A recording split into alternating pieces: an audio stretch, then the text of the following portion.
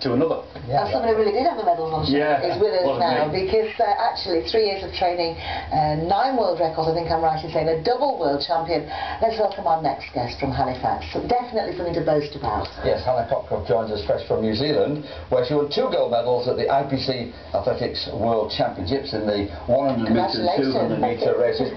But it could have gone wrong with a problem with the wheelchair? It could, yeah. The day before my first race, I had the 200 metres on Saturday the 22nd, I think it was, January.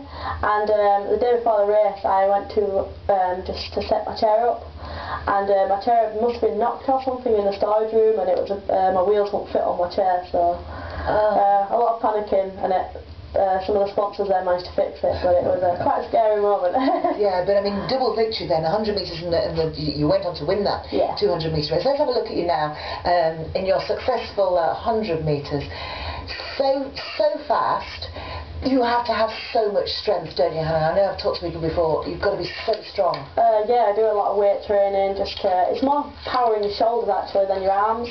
So and it's like getting the right pushing technique, and it's just like your look on the day, really. Does it look like a close race, that? I don't think that was down to luck, bearing in mind you were halfway up the track. The gold medals are there, aren't they? I mean, wonderful, those, to add to your growing collection, really. Yeah, just a bit. I had a really good season last year with 9 world records. I won the London mini marathon for the 2nd year.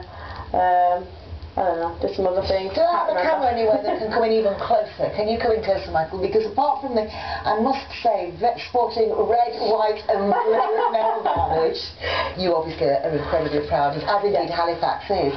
But when you look back, there is so much hard work. You're taking, what, 5-6 days off, and then you're back into daily training? Yeah, I've got the rest of this week off, and then it's back to training, because we've got, I'm hoping to go to Dubai in April for the World Junior Championships.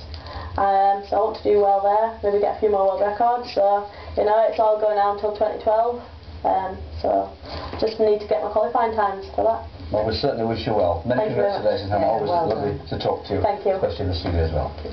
Okay, well.